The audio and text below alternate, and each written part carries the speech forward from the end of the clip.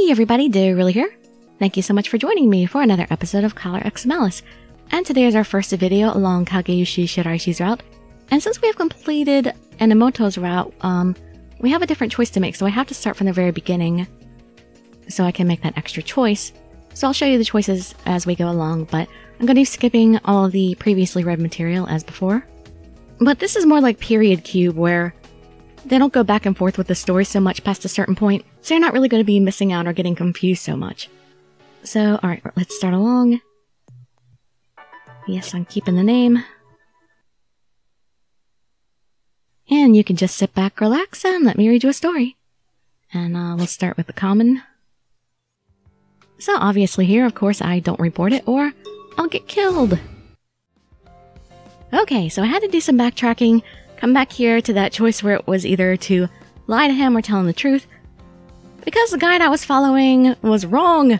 Why are there so many wrong guides for X Malice?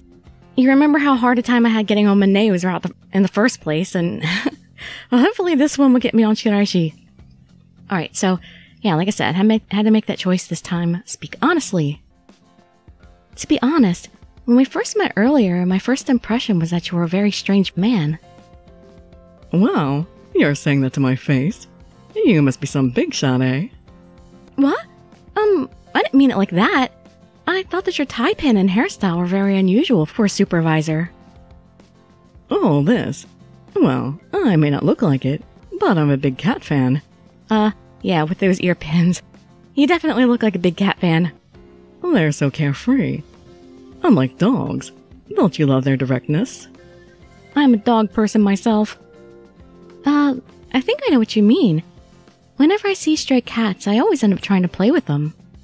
Some of them just turn away from me and scamper off. Yeah, exactly. I've even gotten squashed by a couple. But I just can't bring myself to hate them. I've tried raising them as pets, but I was too busy to take good care of them. I guess I'll just have to quit my job. Just so you can take care of some cats? He loves cats that much? It's a little surprising. Maybe you could hire in Danny for his cats. If I had to choose, I'd say you're more cat than dog. You just directly say what you feel, without caring at all how I react. No, actually I was saying... Keep that up. You should feel free to say whatever springs to your mind. So, don't hold back. You can totally be free with me. No need for formality and titles. After all, he sees through everything anyway. I don't think that's... Really? Well, I wouldn't mind at all if you spoke to me that way. Think about it. Right. He was so assertive, I couldn't even speak. Anyways, I doubt we'll ever be on familiar terms. Many thoughts raced in my head as I strolled along behind Shiraishi. And skipping. And here, you don't care if I die? How cruel.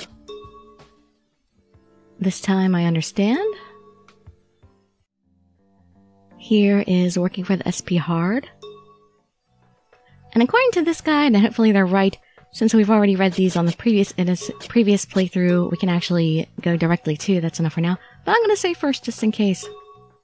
Alright, so that's enough for now. Please don't mess me up. And then it's off to 6F Forensics. And this time, okay, yes, now we're in the right place. Because we have to say, I think there's a leak in the police station. Thank God, we should be on the right roll now. All this time, and there's still no sign the X-Day incidents will be solved any day soon. It was a complex case, but even still, there must be other reasons the investigation is stalled. Like, say, there being a mole? I heard the brass have been muttering about it. It's even possible the spy was in this precinct. Heck, I'm even sort of a spy, involuntarily. Keeping in mind that Sakuragawa could be that very mole, I chose my words carefully. Since being assigned to the special district, I've listened to the voices of the citizens. What the people want is a peaceful, normal life. Adonis threatens that peace. I believe that the methods we've been using up until this point will not solve the case fast enough. And that's why you want to cooperate with Yanagi's independent investigation. Though he is a former officer, I'm aware that sharing classified info with him is illegal. However, in light of the situation, I'd like to bet on the group that's not bound by the Force's rules. When I decided to cooperate with them, I did so knowing that I may be fired. I accept that. Huh. So you did what you did after actually putting some thought into it first.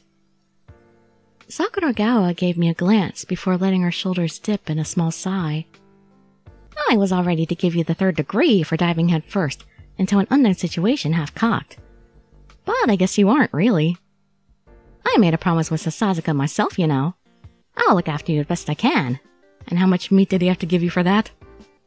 Thank you so much. Getting her approval so easily was a relief. Oh, by the way of thanks, I know this really great barbecue place. I'll treat you to dinner there sometime. Oh, really? Now you're talking my language. Give me your contact info. Sure thing. We're best buddies now. We traded contact information, and I parted ways with Sakuragawa for now. But, given I'm investigating the department too, I couldn't go into too many details with her. Forensics examines evidence, but they could also fake or destroy it, right? Of course, that sort of thing wasn't limited to just forensics. If there's an Adonis sympathizer here in the precinct, then all info on the investigation would flow right through to them, and it'd be easy to stay one step ahead. Of course, it's possible others have been collared and are being used like me. Knowing that, everyone suddenly looks suspicious. But the most suspicious of all is the one that I'm trying to date. Somehow the first letter, the one that said you would die, was slipped into some case files that I was handling. And the second letter you just saw was left on the table in this office after we found you at Shinjuku Garden. Shiraishi is both an officer and part of the office group. He could easily plant both letters. And given that he's in the crime lab, he could tamper with evidence all he wanted. Then there's his reaction to my collar. It was like he found my situation funny. I would think he was actually involved with it. He would try to act indifferent. Investigating him first seemed the best idea, though I had absolutely no idea how I was supposed to interrogate someone like him. Maybe I'll hit up Mukai first. She was in the same department, and seemed like a much easier target than the man himself. Okay, I have a plan. After I finish up my work, I'll go talk to Mukai.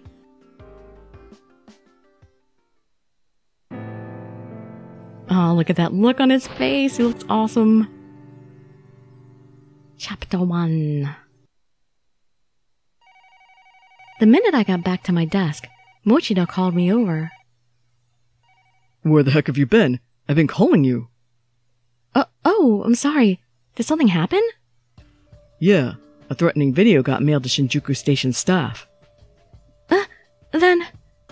Apparently, the whole place is now under gag order until the connection to X-Day can be found. Though I heard they did pin down the location, a man's body was found, shot to death. Why didn't I hear the phone?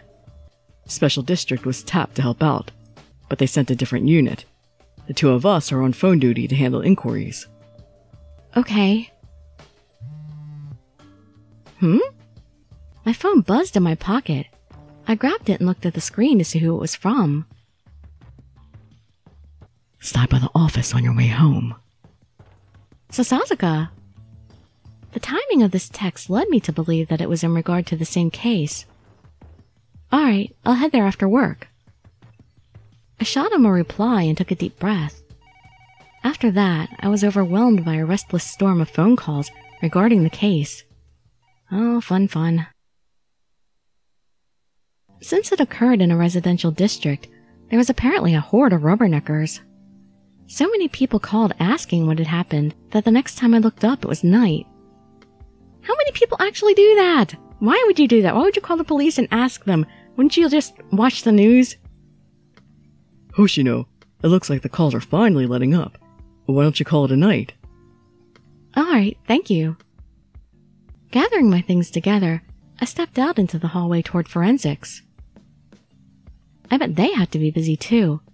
What with the new incident today? Because it was so busy, I worried that Mukai wouldn't have much time to talk with me. I didn't want to talk with Shiraishi around, but I also didn't want to drag her off anywhere. In all honesty, I'd just be happy to not bump into Shiraishi. No, you're wrong, you do want to. Deep in your heart, because I'm your heart. Thinking back on how amused he seemed about my situation depressed me for a moment. If he sees me, he'll probably tease me again. But you like it. Trust me, you do. Feeling slightly apprehensive, I came to a stop in front of the door to the crime lab. I gave the door a quick rap, praying that it would be Mukai who came to answer it. Huh?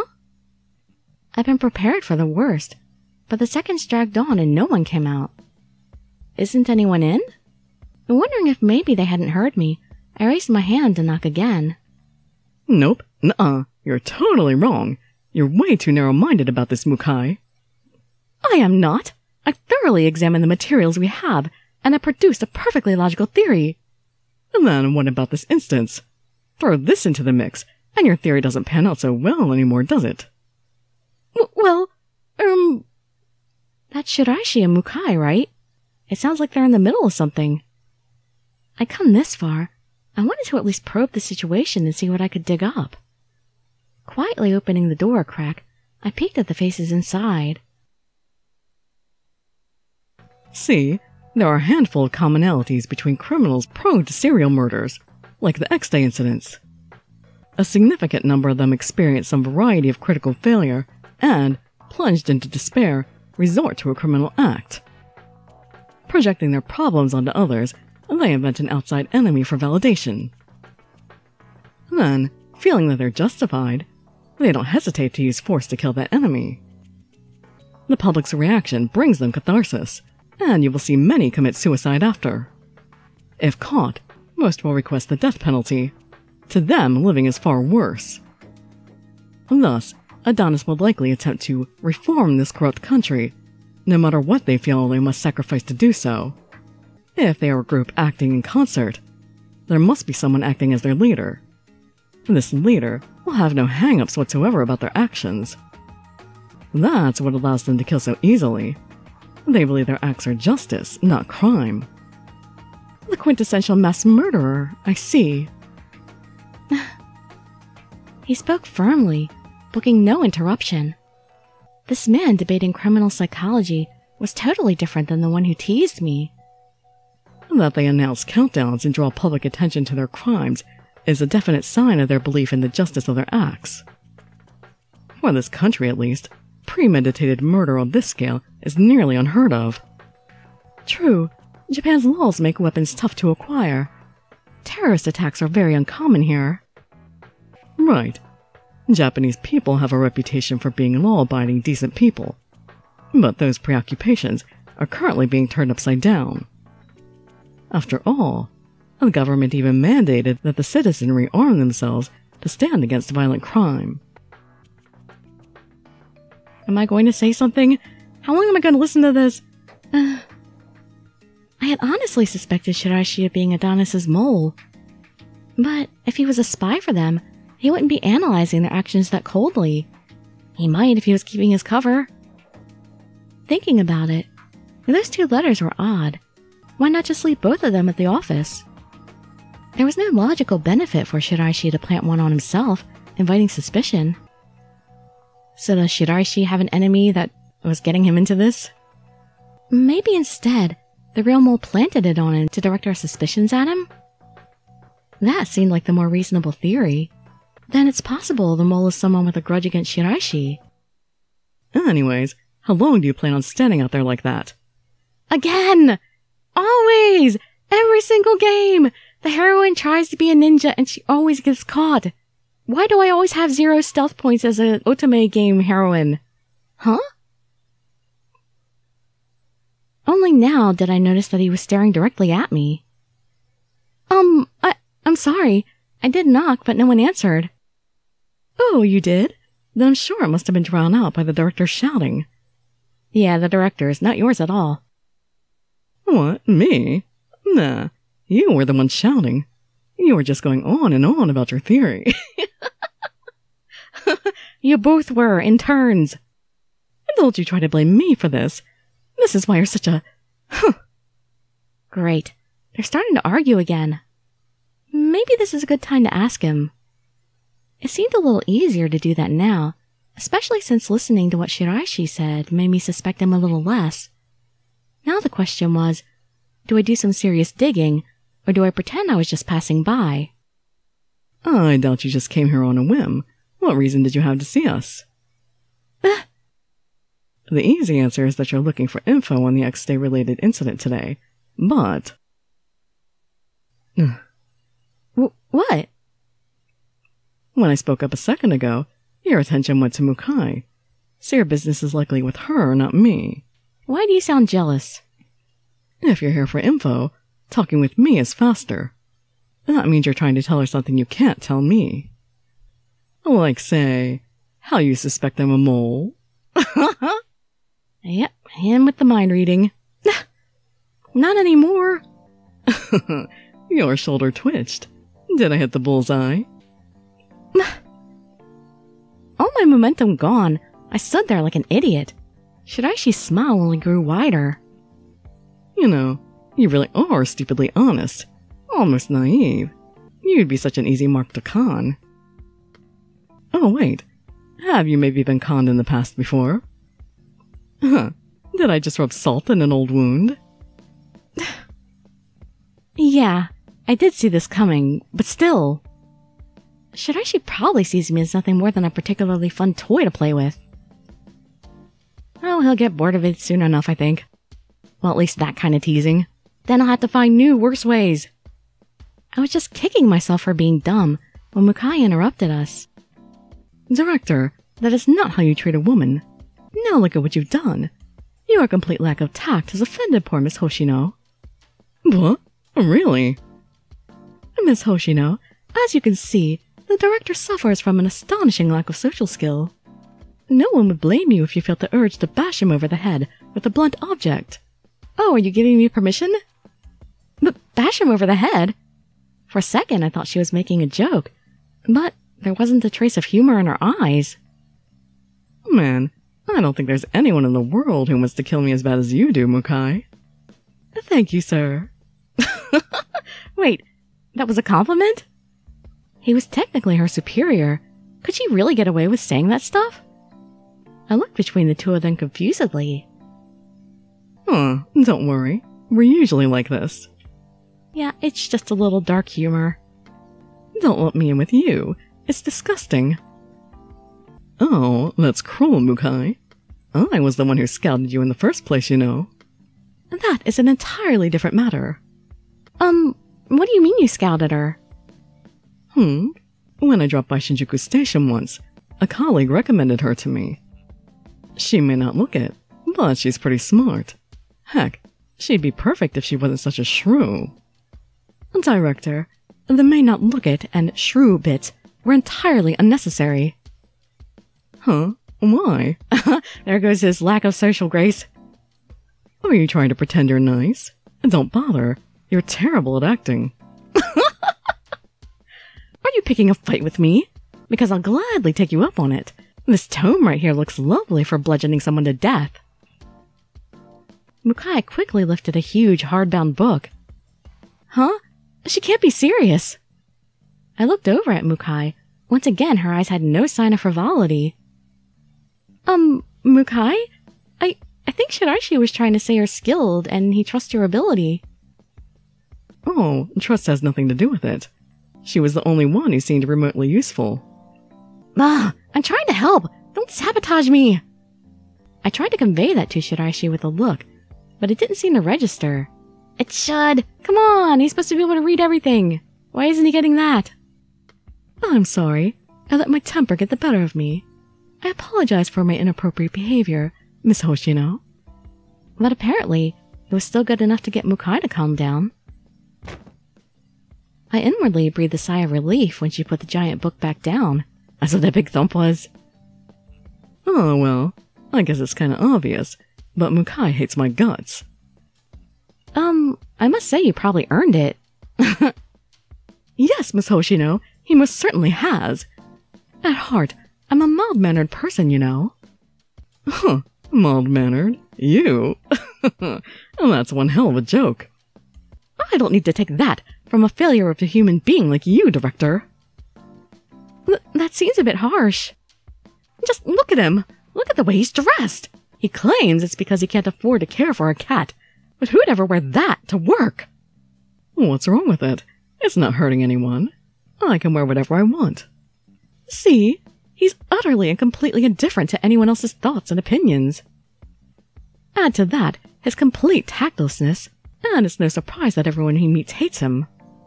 Really? Some people do smile at me, you know. Those were just polite smiles that they put on because they didn't want to be as rude as you. Ugh, I can't believe this man was key to the Prime Minister's attempted assassination case. Hey, you work for me. That shouldn't be a surprise to you at all. Do you mean the attempted assassination of the Prime Minister 2 years ago? You were involved in that case, Shiraishi? Yeah, you could say that. I kinda played a big part in arresting the guy who did it. What? Really? Wow, so you're actually a pretty amazing officer then. I love honest opinions. Believe it or not, I do take my job seriously, you know. Aggravatingly enough, yes. An enormous number of cases have been solved thanks to his accurate profiling. Yeah, so you can't get rid of him. An annoyed frown wrinkled Mukai's face as she said that. I guess for all her insults, she does at least respect Shiraishi's ability. Make that face for too long, and it'll get stuck that way, Mukai. That'd be especially bad for someone already as over the hill as you are. Oh, now making fun of her age? Dude, that's a low blow. Huh. You can keep that opinion to yourself. I cannot understand how I managed to be inferior to this man. He is an utter tragedy. Come on, don't let it eat at you like that. It's just the difference in experience. Oh, and in talent too. Can't forget that part. Miss Hoshino, did you hear that? This is what he does all the time. He deliberately undercuts any enthusiasm his people have. Yeah, I kinda noticed. He does kinda pour gas on the fire. Yeah. This argument's going on a little too long, too. True, it does seem a little much. Doesn't it? I would treat him much differently if he was actually someone I could respect. Oh, I gotta say, I can't see you changing much at all. For me or anyone else. Ugh, always has to pipe in for the last word. Enough of this. Go somewhere else, Director. Yeah. Isn't this his department? With Shiraishi gone, Mukai turned to me. I think we'll get along splendidly, Miss Hoshino. Until I actually start dating Shiraishi. And I think you might fulfill the requirements to join the coalition. Oh boy. Coalition? Oh ho ho. There is a coalition only the chosen are allowed to join. Oh my. Look at the time. I'm sorry. I'm afraid today is a poor time for me. We'll talk again some other day. Is it the coalition against Shiraishi? Good night, Miss Hoshino. Darn it, I came all the way down here and I wasted time listening to you two argue. Oh, good night. As Mukai strode away, I had to wonder if I'd accomplished anything at all by coming here. You did say you suspected him less after hearing that first part of the conversation. Well, I guess figuring out what kind of relationship they have is kinda useful. Well, I'll be going too then. Good night, sir. I turned to leave, but for some reason Shiraishi got up and blocked me. Ooh? Need something? Just because Mukai left doesn't mean you have to too. But, I don't want to interrupt her work. Oh, that. Don't worry. I'm finished for the day. What I'm interested in now is you. What a coincidence.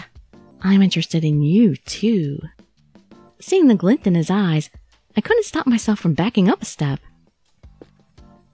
I love it when they do this. It's so funny when people take a step forward and take a step back in this game. But as I stepped backwards, he stepped forward, leaning even closer to me. I'm extremely curious why everyone says that you, of all people, somehow understand Adonis. You don't look the sort at all. Okay. At a glance, you don't seem to have any kind of special talents or abilities. Were I in their shoes, I would have picked someone more useful. Like yourself?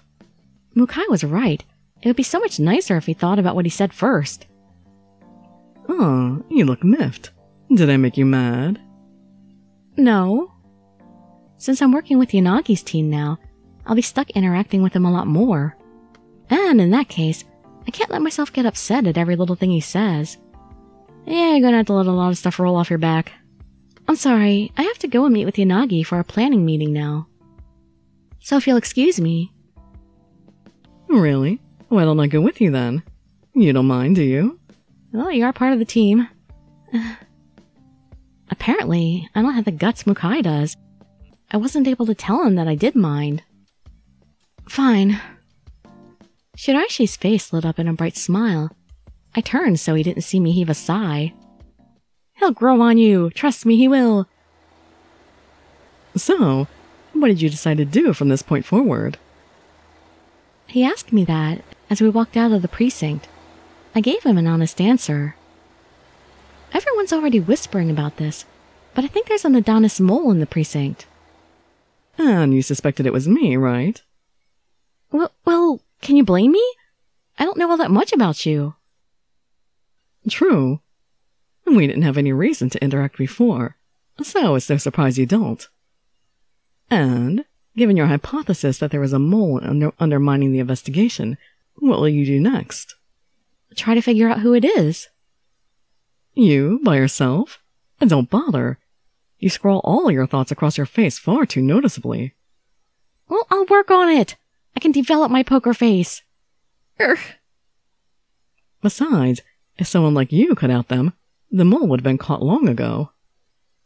Yes, okay, I know that.